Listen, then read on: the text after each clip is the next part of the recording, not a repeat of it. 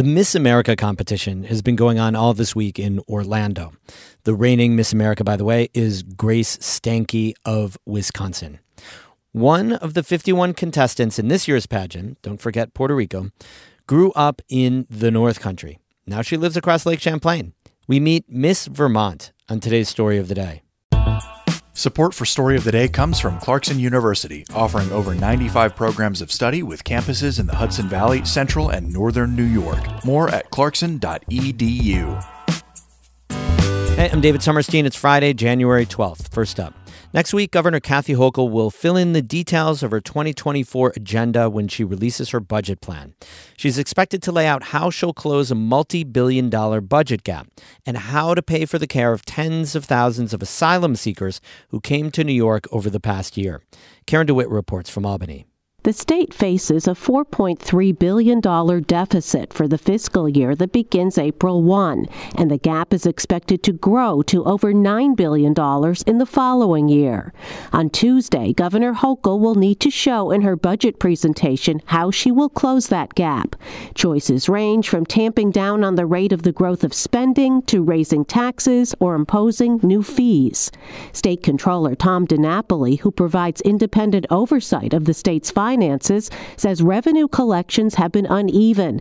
Tax collections are down from a year ago, and he says the economy is still volatile. We've been kind of flashing that yellow light of caution for a while, so I would still flash that yellow light. He urges Hochul and the legislature to be careful managing the state's money this year. We have to make some tough choices on spending, be careful on taxation, and not resort to more debt. Hochul seems to agree with that advice. She told her state agencies last fall to hold the line on spending, and she said that she opposes calls from progressive lawmakers to increase taxes on the state's wealthiest residents. I'm not raising taxes in our budget this year. Taxes are high enough in the state of New York, and we have to live within our means. There's one area of spending that the governor may not be able to avoid increasing, and that is taking care of the over 100,000 asylum seekers who have crossed the southern U.S. border and have been bused to New York from states including Texas. Hochul avoided talking about the migrant crisis during her State of the State speech, saying she's putting off that controversial topic until she releases her spending plan. Last year, the state spent nearly $2 billion to help ease the migrant crisis. And when the mid-year budget report was released in October, the governor said the spending rate was unsustainable. Her budget director, Blake Washington, recommended that the state consider limiting spending on legal aid support and caseworkers who help the migrants find jobs. But the governor has also said there will be more money spent to help the migrants in the new budget. Senate Deputy Majority Leader Mike Gianaris, who, like Hochul, is a Democrat, says the migrants are already in New York and need help, so the state will have to find a way to pay for it. The migrants are here, and as long as they're here, we need to make sure we provide for them as required by law and as required by humane values, which we have. So we'll do the best we can. Gianaris says New York will have to deal with the migrant crisis until the federal government does its job. The two biggest portions of the budget are health care and education, and in the past, when there have been multi-billion-dollar deficits, governors have trimmed money from school aid and Medicaid. Hochul, in the past 2 years, has fully funded what's known as foundation aid for schools. She finally fulfilled a nearly 2 decades-old court order that required the state to spend billions of dollars more on its poorest schools. So far, though, the governor has only committed to spending an additional $10 million to improve reading scores. Regarding health care spending, the state will be getting some help from the federal government. It granted a waiver to allow New York to spend nearly $6 billion more on health care over the next 3 years, targeted to financially struggling safety net hospitals, improving health equity, and funding more staff to ease ongoing shortages. Hochul's also said she'd like to use $200 million more from the opioid settlement fund to help address the overdose crisis. In Albany, I'm Karen DeWitt for the New York Public News Network.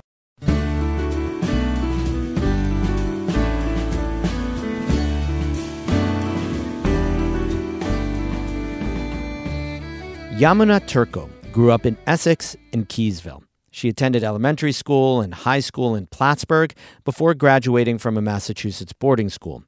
She's now a student at St. Michael's College in Vermont, which qualified her to compete for and win the title of Miss Vermont.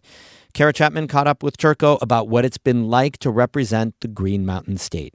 A quick scroll through the Miss Vermont Instagram feed will tell you that Yamuna Turco has had a busy 9 months. And we are at the Virgins Memorial Day Parade. I'm in Montpelier for the 4th of July Day Parade. We are making upwards of 50 care packages. And we're at the Berry Heritage Day Festival. And we are back with my October episode of the Miss Vermont Voice. And I'm at the Enosburg Light Show, currently behind a bus. And I'm going to show you so many videos. Happy holidays, everyone. Turco says she's made more than 60 appearances as Miss Vermont since winning the title last April. That's on top of being a full-time student at St. Michael's College. I am a psychology and political science double major. I'm hoping to go into community work. She's also an honors program member, a student leader with the college's community service program, and a peer note taker for fellow students. Turco says the emphasis at St. Mike's on volunteering and community is what led to her involvement with the Miss Vermont Scholarship Organization. You know, being Miss Vermont is not just about like being on stage and being like super confident and outgoing and like always like turned on and like always this public figure, but it's also about being able to connect with people. One of the requirements for the Miss Vermont and Miss America competitions is to create a community service initiative. Turco decided to focus on reading and called her initiative One Book, One Child. I seek to increase access to books and stories and help like foster a love of reading in kids. Turco says she's donated almost 400 books as Miss Vermont and talked to hundreds of elementary school kids about books and reading. She says she's found that often when kids don't like reading, it's because they don't have access to the books that they like. And once they have access to those books, they begin to fall in love with reading or maybe fall back in love with reading. Turco says her target age range for One Book, One Child is young elementary school students to early middle schoolers. She says that's when kids can struggle with reading, but also when they can find out what they enjoy about it. She says those are also the ages that reading opens so many worlds for her. I'm very fortunate that, that my parents read to me, but because I am a first-generation American, they read to me to connect me with the world around me. Turco's parents immigrated to the North Country from South Africa. She grew up in Essex before they moved to Keysville, where they own a sheep and cattle ranch. So Turco was well prepared for all the agricultural events she's attended around the Green Mountain State. I love cows with my whole heart. And to be from a state that has so many cows and so many, be able to attend so many agricultural based events and festivals was incredible for me. But she's also had to step out of her comfort zone. Miss Vermont attends the Lake Champlain International Fishing Derby every year. Turco learned about the weigh stations and prizes people get for catching the biggest fish. And that was probably the most surprising thing to me because I don't know a ton about fishing. I like fishing, but I'm not good at it. And learning about that was interesting, but it's also my favorite event, probably because I kissed a fish. Turco says she loves Vermont. It's a place she'd like to live. But she says when she wears the Miss Vermont sash, she's representing people from the North Country and South Africa too. And so I'm just proud to represent everyone that I know and everyone that I will meet. And I know that at Miss America, I'm just going to do my best and I'm going to bring that perspective with me and be able to broaden my perspective and share it with other people. The Miss America competition started in Orlando earlier this week. Turco's family and some friends are there with her. She's gone through the interview process as well as the preliminaries, like evening gown and talent.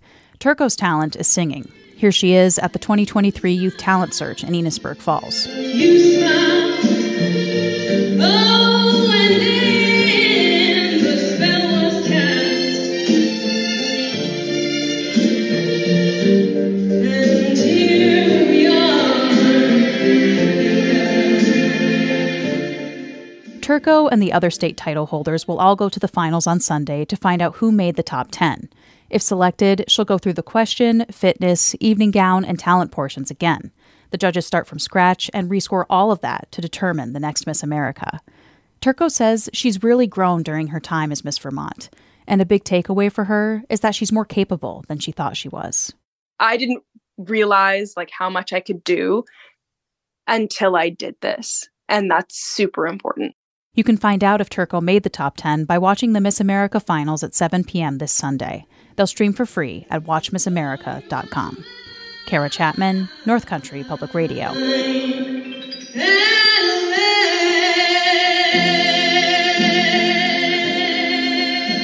We have more news all the time and through the weekend on our website, ncpr.org.